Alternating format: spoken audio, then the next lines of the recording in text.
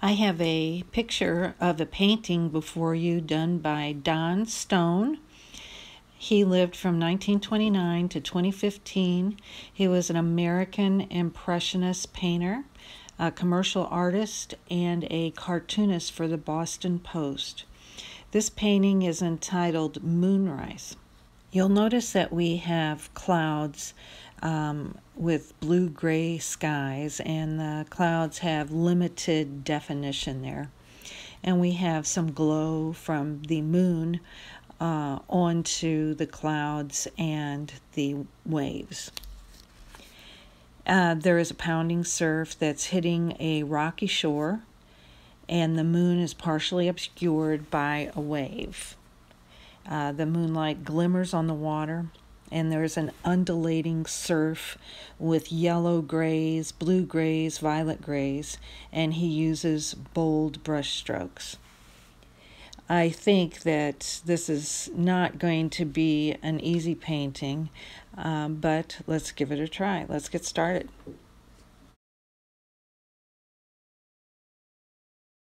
I pre-primed our canvas with gesso, 2 coats, and then I went back and did an underpainting.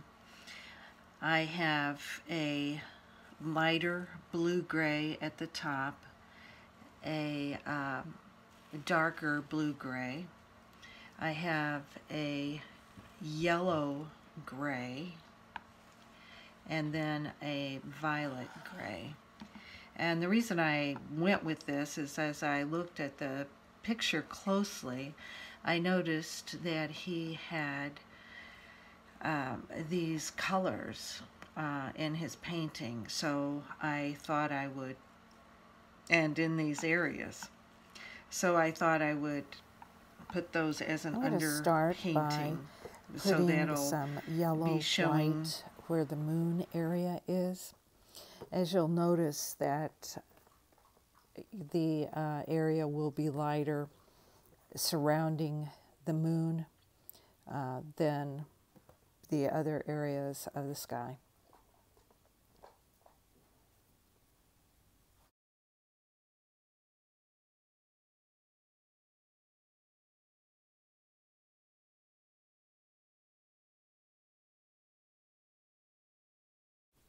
I'm doing some blending here so that there's not an abrupt difference between where the lighter clouds and the darker clouds are.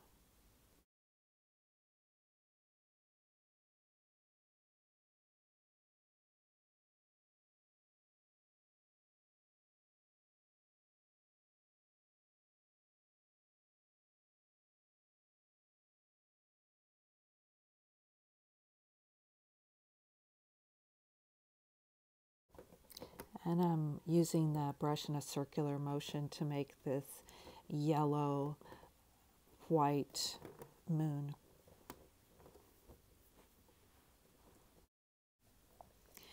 As you can see, I have applied some masking tape so that we have a straight horizon line. Also, the canvas has dried, and the yellow is more intense now that it's dried. I'm coming back in and helping to make those clouds on top of our underpainting there. And I've made a light blue gray color. The video has been sped up so that we don't have a really long video. And I'm coming back with the white gray, lighter white gray, to add to the clouds, so that as you'll notice, a cloud has varying shades of the same base color usually, or in the same family, and it's the altering of those colors and considering the effects of the light source on the clouds that helps make them appear more realistic. So it's a process of going in and adding more darks in some areas, more lights in some areas, and layering your paint. And as you can see that underpainting is showing up under the white color, so that we have that richness of tone.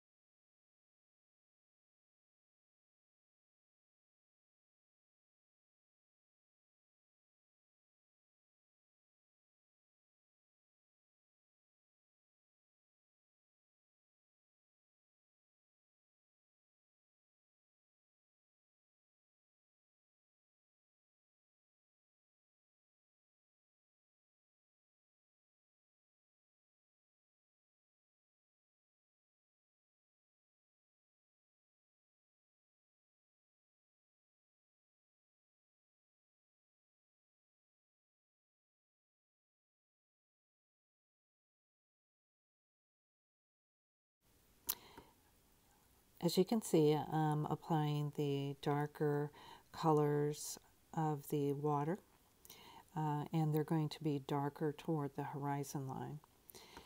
But on the area directly in front of the moon, it's going to be lighter because we're going to have the light from the moon making that area up here lighter. So we're going to be alternating the lighter colors and the darker colors to create wave-like appearance of the water.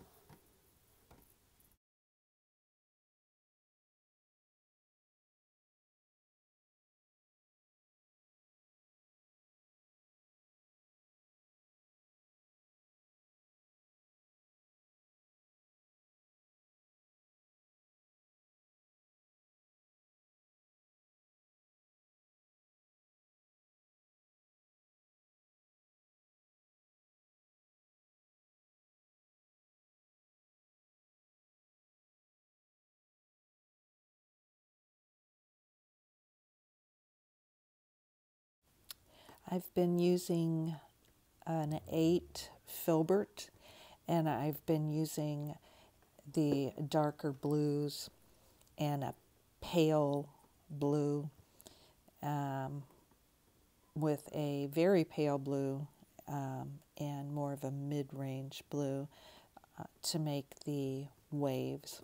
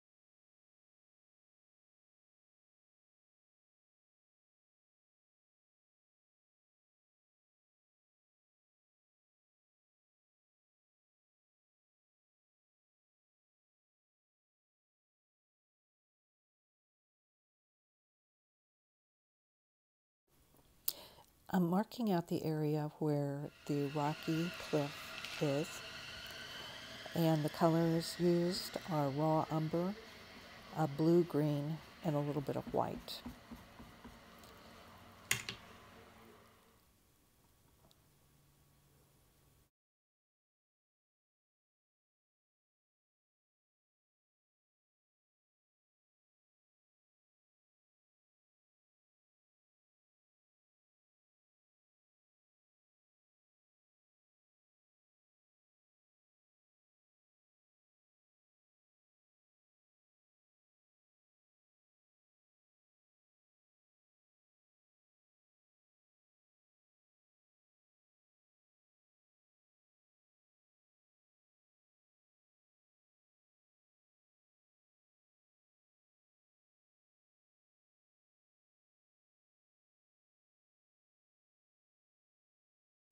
To make the object, whatever it is, appear more three-dimensional, you'll want to have light and shadow sides. And so the area that is not in the direct moonlight is darker. And you can see that I'm using the palette knife now, and the palette knife hits high areas, the higher areas with some paint, and it just really creates a more realistic effect of stone.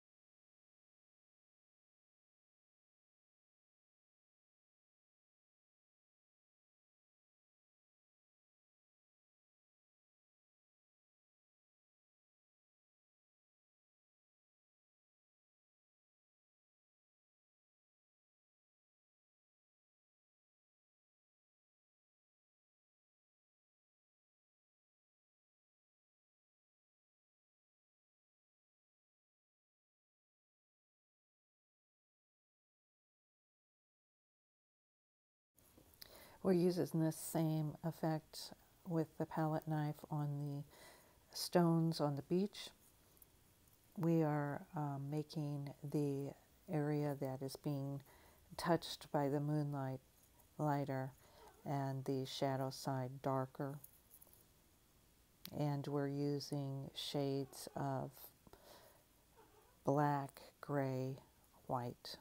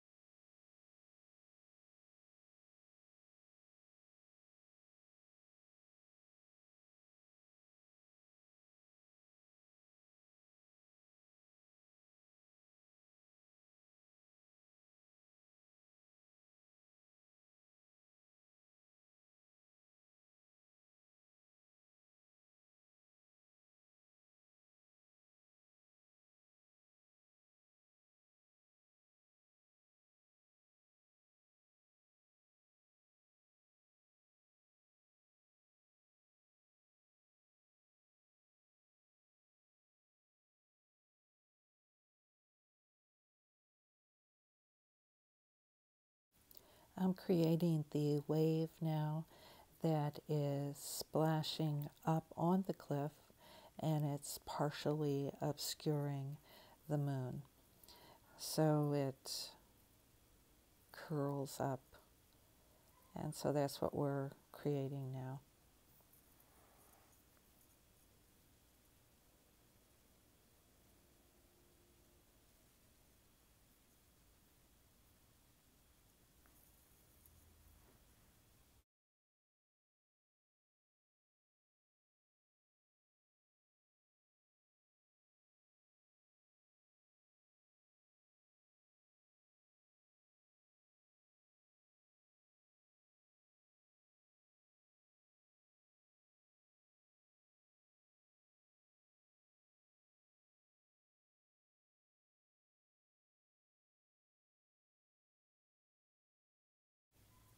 I'm marking out where that big wave is that's coming into shore.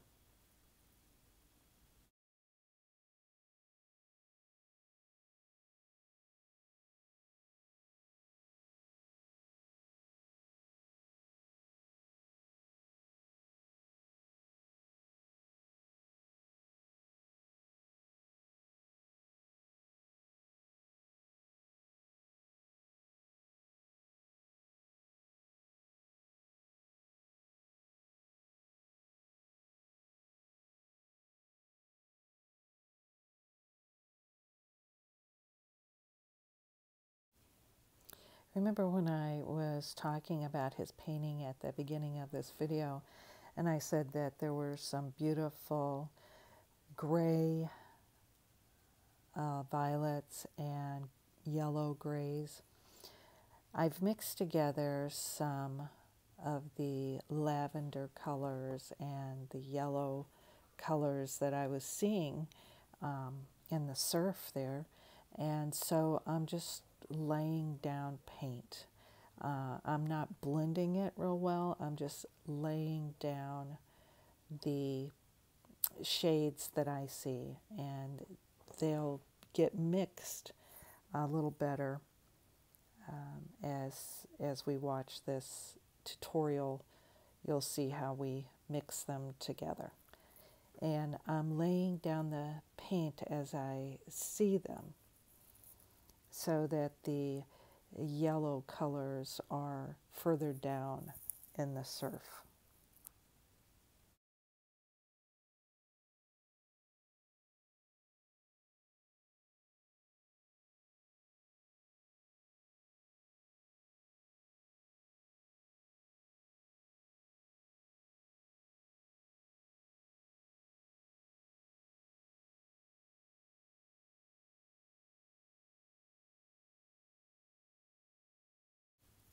And I'm using a 8 or 10 flathead brush here. It seems to work better in this area.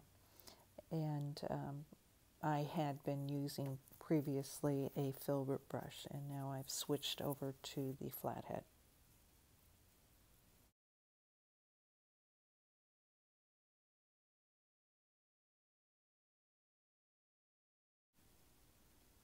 The surf is coming into the rocks that are laying on the beach and swirling around those rocks. So that's the effect that I'll be trying to create here.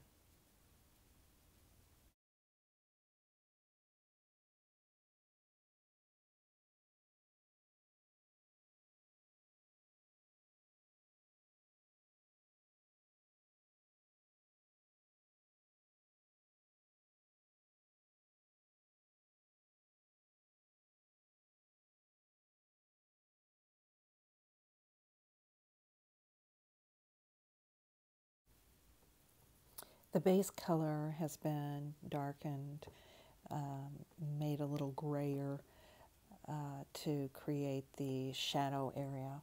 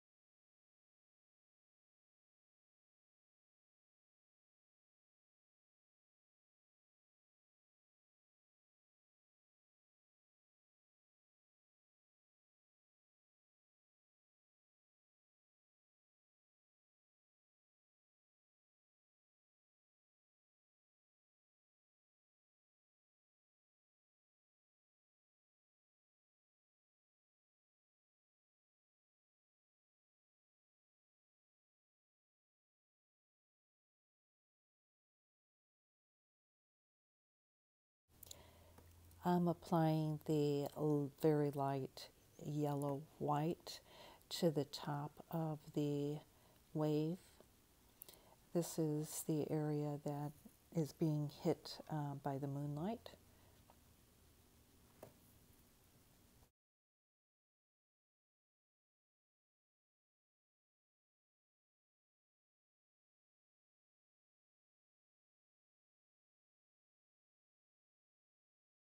I'm applying some light blue in the areas that I'm seeing the light blue in the picture.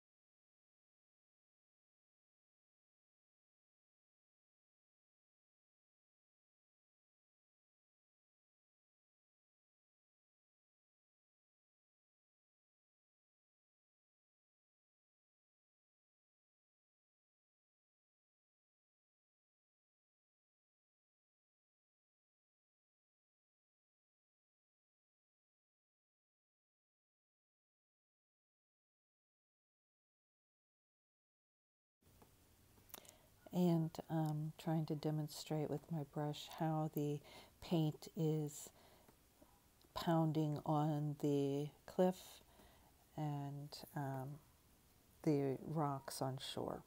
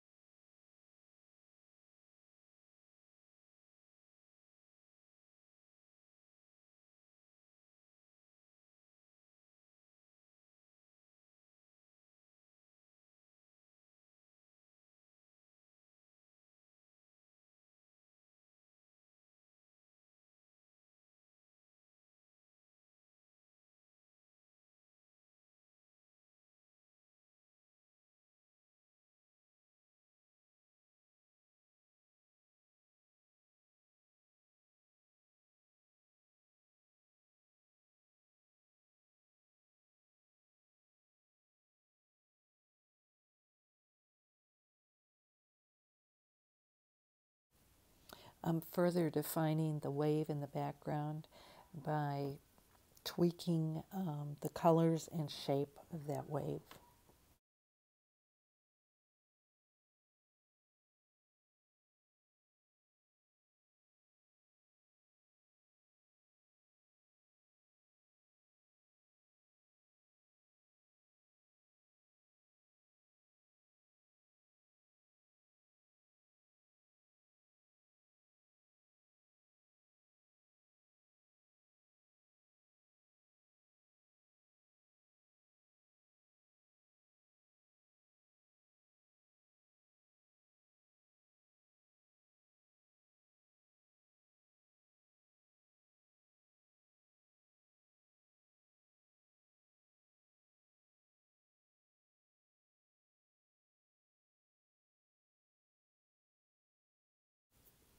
The moon became a dark yellow as it dried, and now I'm applying a lighter yellow.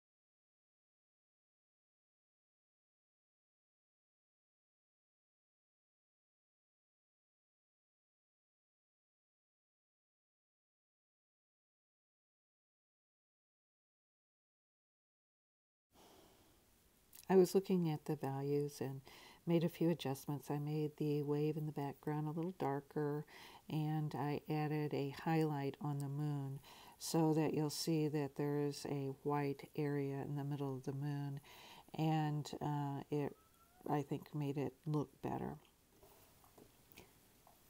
I've made a very diluted mixture of light blue. I added some red to it, so it's kind of got a lavender tint to it. I added a touch of black to gray it, And then I added the water glycerin mixture. And so this is going to be like a wash over this bottom portion of the wave here that's coming into the beach.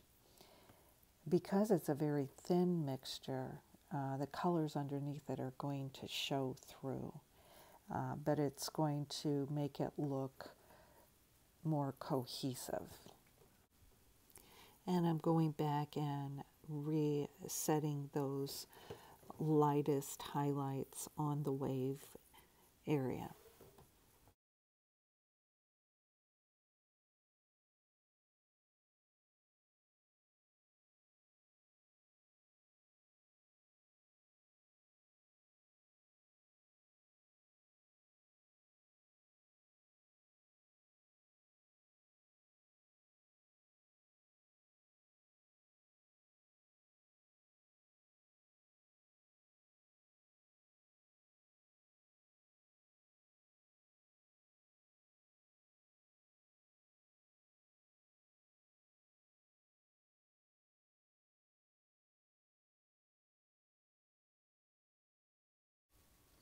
I'm adding the vein-like structure that you see in waves, and then I'm going to loosely blend that so that it's not so defined. And then I'm coming back and reestablishing those dark shadow areas. Sometimes when the paint dries, it becomes lighter, and or in the yellow that we had used earlier becomes darker, and you have to go back and reestablish those, add another layer to it.